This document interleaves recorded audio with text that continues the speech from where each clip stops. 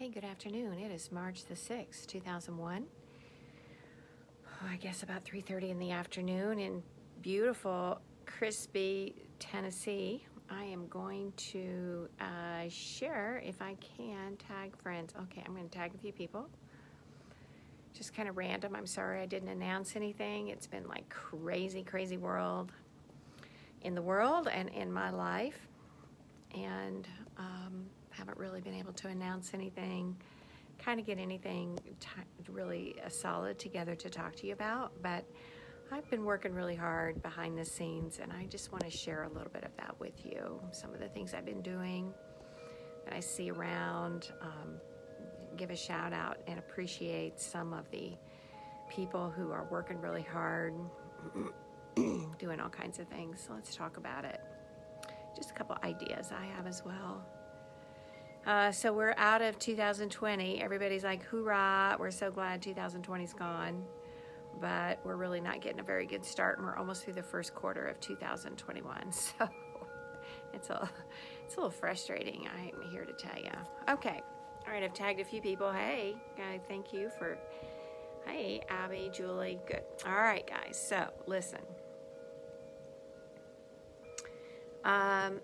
A lot is going on, and I am still working really hard. I do have a proposal for a bill this year. So many, many years I've talked to state legislators. Many, many years I've gone down and I've either talked to legislators individually, I've talked in front of committees, I've gone to DC, and it's so bizarre to me because like getting even the suggestion of the slightest little legislative change is huge. And then I look at the really stupid bills that they're passing every year that are either unenforceable or dangerous or just crazy. And I'm like, how are they coming up with these things? I just don't even know. You know, I complained last year about the bill where if you have a CPS investigation and you change your child's school enrollment, you can go to jail for it, even just an investigation, right? I mean, it's like crazy. And so what do they do this year? They've got a bill that if a child's in a delinquent child is being held basically in jail as a prisoner now. So they put children in jail. And if a child is in jail, they are entitled to at least one free phone call a week with their parents. I'm like, really? We need a law for that? We really need a law for that? Is that our state of society that we have to have a law for it? And then what if they don't do it? What, you know, it's like these empty bucket laws, I call them. It's like, it's a law that people are supposed to do stuff and it mandates behavior. But what if they don't? It doesn't mean anything. And a lot of these laws specifically say there's no civil right of action. There's no civil rights attached to the law. So, you know, they put some poor kid in detention and then they never let him talk to his parents. And I've had that happen where they've cut the parents off and put the kid in solitary confinement. Thank you, Judge Sharon Guffey. And, you know, they just think, that, you know, there's no enforcement for that. So, you know, they just put these laws out there that are just kind of pretty much meaningless. And then everybody goes around and says, what's a law? So, but this year I am asking, also they put a fiscal note on it. So what they do is they, and I'll give you a good example. Way back in 2008, I think it was, I had about 5 laws I wanted to get passed, and one was that every courtroom would have audio and video recording, which seems so simple to do, but they're like, oh, no, that would cost way too much money, which we all know they need it. And then the other law was that every courtroom had a civil bill of rights on it. I mean, we have foster care bill of rights, we have criminal victims bill of rights. We don't even have a simple bill of rights for people walking in a courtroom. So they don't know that they have the right to an impartial tribunal, that they have a right to notice and an opportunity to be heard. They don't know those things. And you know what they told me? They told me that, first of all, they didn't even know what that list would look like, what would be on it. And secondly, it would cost too much. It cost too much. So, you know, of course, nowadays all we'd have to do is put it on a website. But anyway, so I am asking for a bill this year that the court will appoint a family advocate at the commencement of a case and even an investigation. Because just based on my experience, I have found the sooner I can get involved, the faster I get involved in a case, really during an investigation stage, the more luck I have, like just diverting all the madness. And I've had this happen over and over and over. And, you know, people now go on the internet as soon as they get a call from DCS, and especially if they're in Tennessee, they can find me. And they'll call me up, and I've had this a dozen times, probably in the last 30 days, where they call me and they say, I've gotten a call from DCS and I want an attorney. That is so smart to do. So I can't handle every 100,000 phone calls that come in every year. But if I can train some advocates to get involved, then we can help families divert. I thought, wait a minute, what did you say? I thought is what was supposed to happen. I thought, yeah, that it was supposed to happen. Well, kind of, yeah, Paige, you're right. You would think they're threatening to put me in jail if I keep talking out against it. I know, Laura. Look, thank you, Vicki. Look, you know what? They've put me in jail. Now they're trying to keep me from practicing law, all because I speak out about the system. I had a judge say that if I was going to be if I was going to chase conspiracy theories and practice civil disobedience, I needed to do it as a private citizen and not as a lawyer, okay? Yeah, because they don't want any change. They don't want to look at themselves and say, this is really not working the best, okay, we need some changes and we need to take suggestions. No, they don't want to do that. No, they want to rule the roost, all right? So I'm going to talk about, so this is a family advocate. I'm sorry, I read your notes and then I get distracted. No, you can't, Nancy Schaefer, you're right. Thank you, Tricia. I am keeping going. So I'm going to tell you part of that story because it's kind of interesting, actually. But the advocate, so I'm asking for a family advocate, and I am just, in my mind, trying to wrap around how to make this work because I'm putting it in God's hands because I've told the state rep that's doing it for me not to put a fiscal note on it. We will make it a volunteer service. I'm going to train, I'm going to figure out, and I'm going to give them feedback. I'm going to tell them how it works, you know. I'm going to give them some stats. I'm going to tell them what my goal is, and my goal is to reduce foster care by 25%. So that needs to be our goal, and it needs to be your child, needs to be in that stat, right? So that's what I'm going to do. All right, so I'm working on it. I've got a meeting this week, and I'm going to sit down and talk about how to make it work. This could make somebody a real hero, not me, but a certain state rep. So in the meantime, I'm going to share with you, if y'all didn't see it, it went all over the place. But I'm going to flip my phone around for just a second so you can see this. Here we go. Isn't it beautiful out here? Look at that. That's the playhouse. Isn't this cool? This is heaven. This is Connie's heaven. Yep. Mm-hmm. Okay, so this, and it's also windy today. Can you see this? It says U.S. Marshals, DCS, TBI announce results in Operation Volunteer Strong. Okay, so this article came out. It has gone through this article has gone through every major media. It's been on CNN, it's been on Fox, it's been on all the alternative like radio shows where they rescued or they found, they don't tell you all the details, but they found 150 children, and guess what? 93 of them were in state's custody. So that means 2/3 of the children missing of the whole state of Tennessee, 2/3 of them were in DCS custody. I would say you're not doing a good job, right? So that came out. So I'm taking that down. I'm glad they brought that report out now because I can use that to show another factor of how DCS is not doing their job. Whew, goodness, it is so cold out here, but I wanted to get some fresh air. I'll tell you why in a minute. All right, here's another thing. So I belong to the American Bar Association has a parents representation subsection, and I belong to a listserv, an email list on that subsection. And so from all over the country, we have attorneys who are trying to change the child welfare system, believe it or not, and they are working hard to make changes in different ways. So we have the Family First Act that's out there, and this is from, where is this from? Hang on here, College Park, Maryland. Okay, so I'm going to flip this around again a second. This is communication from the National Center for Housing and Child Welfare, and it is communication from, and it's from, there, it's down here, it's from Maryland. Oh, it's from Maryland, okay. And basically what this communication is about, and I'm taking this also to talk in my legislative meeting just to show that it's a national trend to try to really solve the problems that the families are having instead of just taking their children and putting their children in prison, basically. I call it foster prison. So, so that this is talking about how housing, it says in 2019, 25,658 children entered out-of-home care because their families lacked adequate housing. This number is far too high, and yet in the face of COVID-19, the figure is expected to double as eviction moratoria and landlords' patience expire.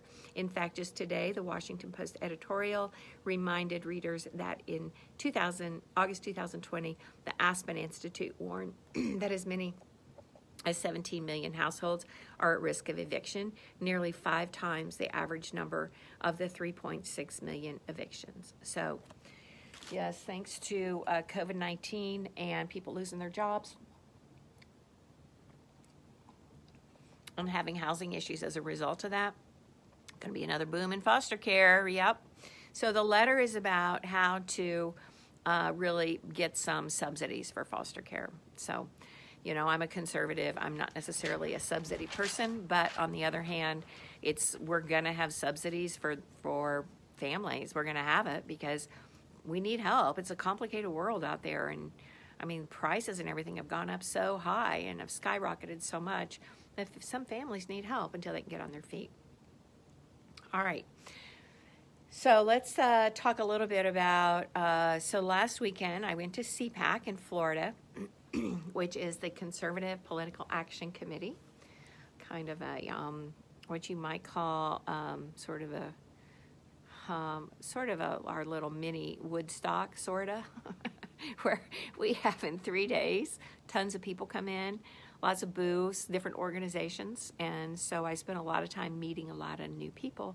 There are a lot of incidental things that come out of that are very important. Met a lot of new political candidates. I met 2 amazing pro-life organizations. I met the young people working for Students for Life, and then I met a group out of Fort Wayne, Indiana called Let Them Live, and they had it's just a young couple that they put together this organization, and they're doing an amazing job of just helping pregnant mothers get some of the support that they need. That was awesome. Also talked to the Heritage Foundation. So I know this is going to be backwards to you, but you don't really have to read it. So this is the Heritage Foundation, which is a conservative group, and they have this pocket of postcards, and so I picked one up.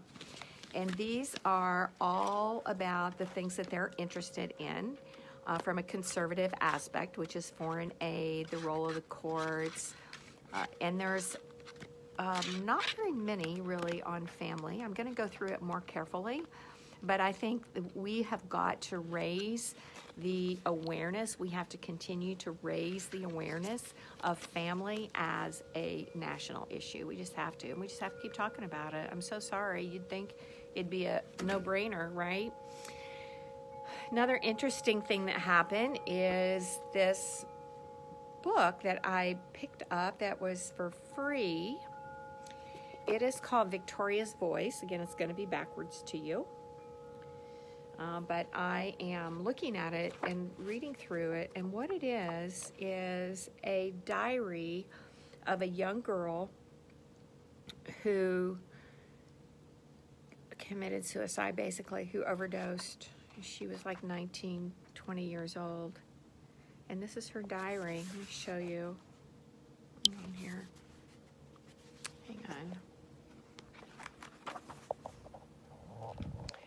Okay, so look, it's in her handwriting.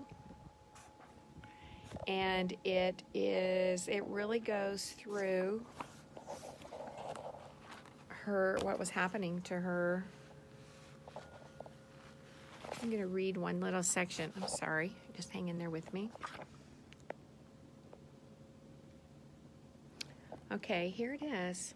Now, this is a young girl who had as she was growing up, she had some image issues because her mother had been a beauty queen. Her mother had put her in pageants when she was little. And then when she became a young teenager, she had issues with weight control and some other things. And so she started having some image issues, and ultimately very, very wealthy family. And, I'm not dissing anybody for it. I mean, parenting is very, very hard to do. And, we look back hindsight and we go, well, maybe that was a mistake as part of the parenting, but they have really put this out there in an effort, and they've created a rehabilitation center for teenagers. So I'm ultimately going to contact them, but I'm just going to read part of this to you. I don't know if you can zone in on it here. Okay. The truth about me is I'm not just your average human, nor am I your average girl. What may appear on the outside is nothing compared as to what lies beneath this costume. If you can be my boat, I will be your ocean. I will keep you afloat when your anchor drags you down. I'll be the scale that balances you when you are lopsided. I'll be the road sign that guides you in which direction to go. I will be the one to push you over the edge when you're afraid to jump, but I will also be the one to catch you when you get near the bottom. I'll be the last one holding your hand when everyone decided to let go. I'll hold your pinky with mine and swear I'll never let you fall. Because if you fall, I would be the one to take that fall with you. When you look in the mirror, I'm what appears to be on the other side. Because when it comes down to it, the truth about us is that we are all the same. For we all have good intentions, but our differences come from our bad decisions. For I am the circle that never ends, and this is how long I will be your friend. Judging a person does not define who they are, it defines who you are. And I'll be the one to read you like a book, but also the one to listen to you read me one. Some say I'm a dreamer, a philosopher even. Maybe one day when we find a place where dreams really do collide, maybe one day we'll find a place where the dreams and reality collide.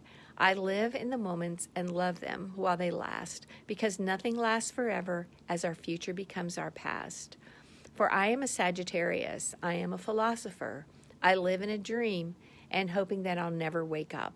I am a dreamer, but I'm not the only one, and that's the truth about me. Wow. I mean, that's a girl who ultimately took her life. But I'm also going to show you, this just talks about how complicated, I'm so happy they shared this. It's really about how complicated we are. There's another section in here I won't be able to find. I didn't mark it. I'm so sorry. I'll mark it later.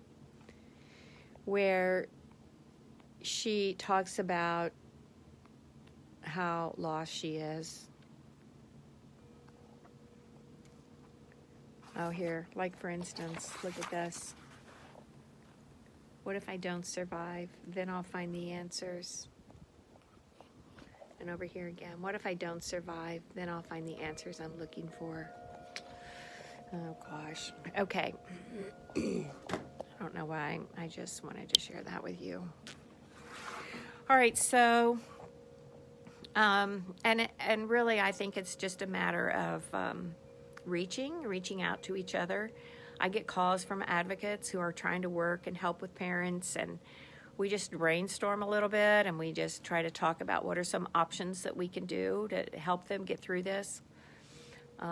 it's hard. It's hard, guys, but we got to keep at it. You know, I just wanted to talk today to reach out and encourage you and just say we can't stop, because if we stop, these people that are running this, even on the local level, are horrible. They're horrible. An advocate called me from Missouri today, and in one county, the head of the agency adopted 2 of the children that she had her agency take. It's just such insanity to me that this can even be happening, and people don't even believe it. But, so I just really want to reach out and encourage you. So, give some thoughts about how you can. Please keep sharing your stories. They're unbelievable, but they need to be told on Family Forward. I do some posts on my regular profile, generally my more political conservative poster there. I talk about what I'm doing politically to try to support conservative issues and conservative values. But our issues with CPS are bipartisan, and they're global. They're global. I was thinking, I'm just going to lay this out there so y'all can give it some thought. I was thinking about trying to figure out a way, I think maybe committing 3 hours a week in a 3-hour block where we would do like an hour on Zoom of kind of an open forum, and maybe people talking about, maybe give some people the platform as to what they're going through, but we would have to keep it very succinct. And then spend an hour just on Zoom, just with advocates, just training advocates. And then spend an hour doing an interview of somebody who might be of some assistance, like an expert in something, or maybe an attorney from another state or community, or a lawmaker. I mean, I don't know, whoever I can get to talk about it. There's lots of people talking about it these days. So that's what I'm trying to wrap my head around. I'm also, you've seen me reach out in the past couple of weeks, I'm dealing with the state agency that is trying their best. I mean, oh my gosh. This is not just a matter of some type of ethical issue. I want you to know this is about shutting me up. And they have done everything they can to keep me from getting evidence. Oh, does that sound familiar? Everything from getting the evidence, right? So they have, so the issues they've raised are like, I filed a motion for a judge to recuse himself because we have a horrible history, and I wanted him to recuse himself on a case that I was representing a client on. I mean, it wasn't my case, but it just wasn't fair to her to not lay it out there that we had a bad history, and that I had, I'd spoken up about him for years, and I wasn't going to stop. And so I laid it all out in an affidavit and asked him to recuse himself, and gave my client a copy. He recused himself, and then he wrote this order about how only reason I put that stuff in the affidavit because it was about him having an affair with the secretary, about him refusing to recuse himself on this other case. I mean, it was, I can't even remember it all, but it was Judge Lee Davies in Williamson County, who was elected and then stepped down. There were tons of complaints filed against him, and now the Supreme Court appointed him senior judge. So he's basically in this lifetime position appointment. And so he wrote this order about how he was going to recuse himself, but how I was impugning the judiciary by putting those horrible things about him in an affidavit in black and white. Yeah. Thank you, Lord. Don't ever be silenced. Oh, Kevin. Okay, great. Let's work on Alaska. We'll look at another comment here. New York is corrupt. I know. New York, basement to the penthouse. I know. So, so that's one of the complaints. The other one is Judge Sharon Guffey in Williamson County. We also don't like each other very well, and I think she's a terrible judge. I think she's horrible. I've seen the way she talks down to people. She's snooty to them. She's rude. I can just go on and on. But there were a lot of families who were having trouble with her, and they wanted to speak out, and so there was a Williamson County Commission, and I went, and they went, and they're blaming me. They're saying I interfered with the administration of justice because I organized a posse to go to the Williamson County Commission and talk about a county employee and what a terrible job she was doing. So that I should lose my license for doing that. That's what we're dealing with.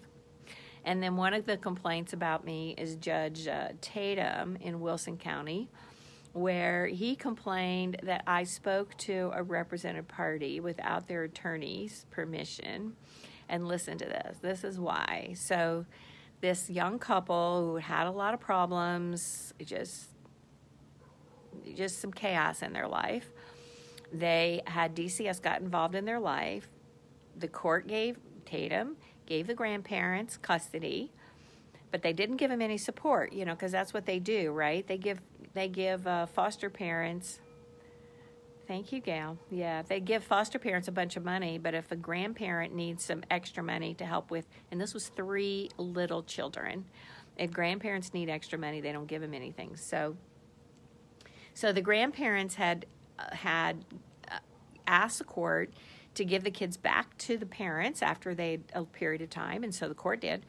And sure enough, there was chaos again, and so DCS gets involved again. This time they take the kids again and put them straight in foster care, like 100 miles away.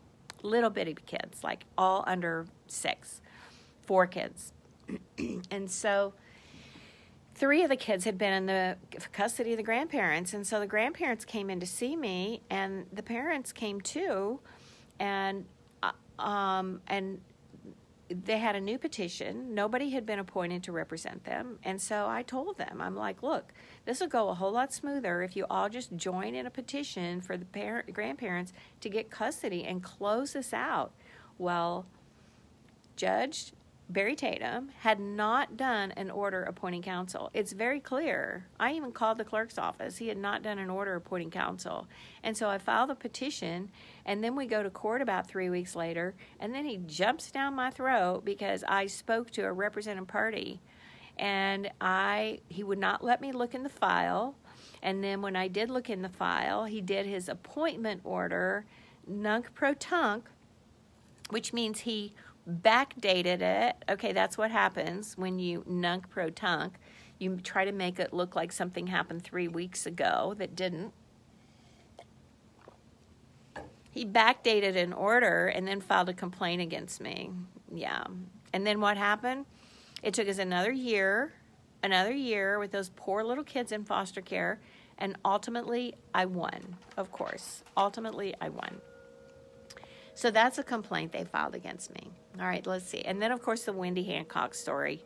And if you all have been around for a while, that was in 2018 when the DCS worker, fled off to another county secretly after I'd already called her, and behind our back, went to another county, got a judge to sign an ex parte order, which I say is illegal, and then came back and filed it. And although I'd made multiple calls to the clerk's office that day to find out if anything was filed, they filed it 15 minutes before they closed. Then they refused to fax it to me. And then they had a hearing behind our back, right? And then they came and they blamed us for doing something wrong. Again, took another year to get those kids out of stinking foster care. 8 different placements, 200 miles away. It was ridiculous, right? But I'm the one who's at fault. I'm the one who should be in trouble. That's the game they play here, right? Okay, so what's another complaint they filed against me? Judge Guffey, Judge Tatum. The other one is where they put a sanction against me because I demanded that CASA produce some evidence and produce all their handwritten notes.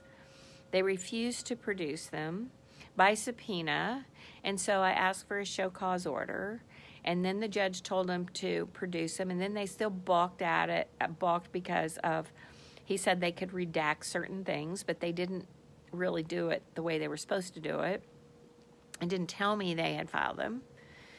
So that's another thing. They're like, oh, I was too aggressive in discovery or something stupid like that, right? So anyway, so I subpoenaed all 5 judges for depositions. I subpoenaed Judge Robert E. Lee Davies, Sharon Guffey, Joseph Woodruff, Michael Collins, and Charles Barrett Tatum, which is his name. Barry Tatum is Charles Barrett Tatum. Sent subpoenas to their home. Now, unfortunately, we had an ice storm in Tennessee, so they were delayed, but they did get served. So then we have a conference call, and I'm sorry if this is going too long. You can just watch the rest of it later if you've got something you need to do. So we have a conference call. Oh, and by the way, the board attorney has never met a discovery deadline. Never met his discovery deadlines. I have always met my discovery deadlines. And so we have a conference call while I'm at CPAC, and the Deputy Attorney General Janet Kleinfelter gets on the phone.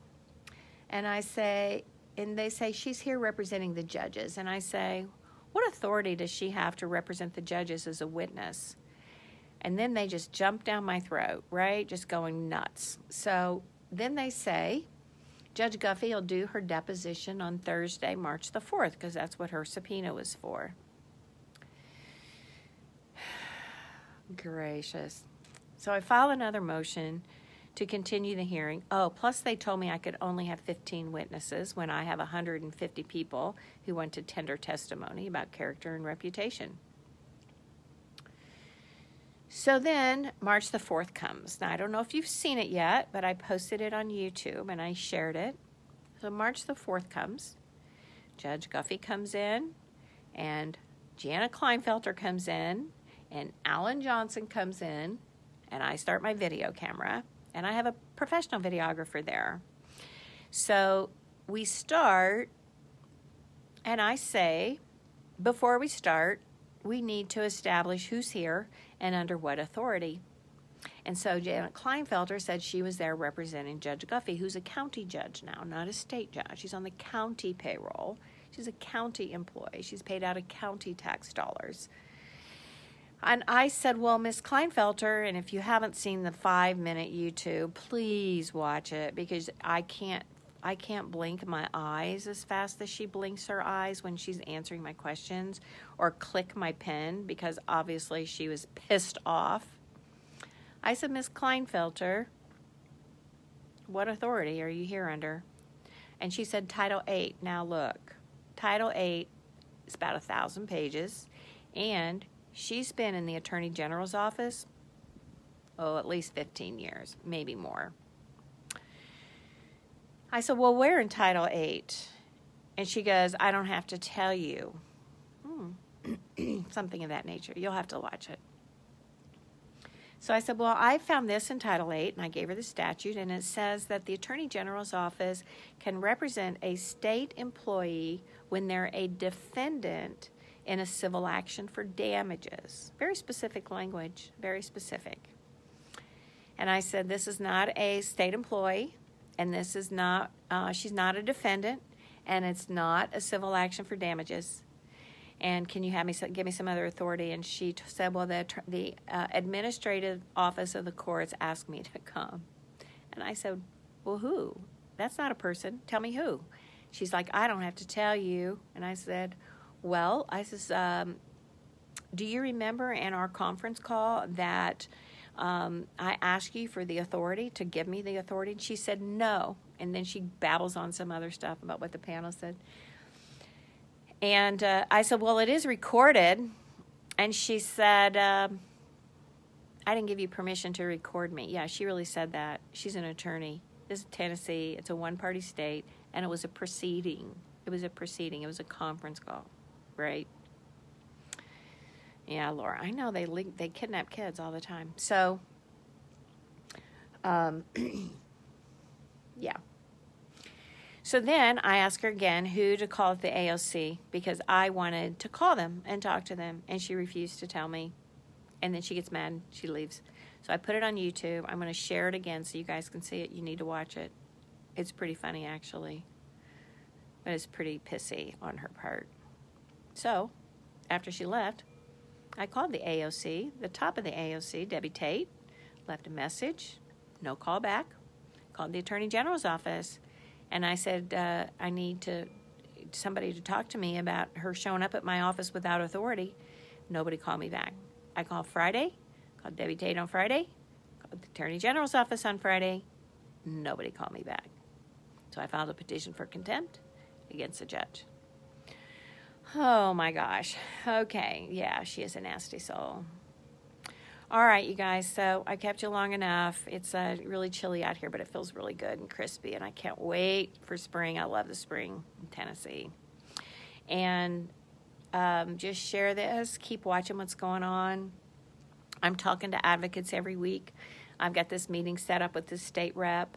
We've got a new Congress person who's going to run for Congress in Davidson County area against Jim Cooper. I met with him this week.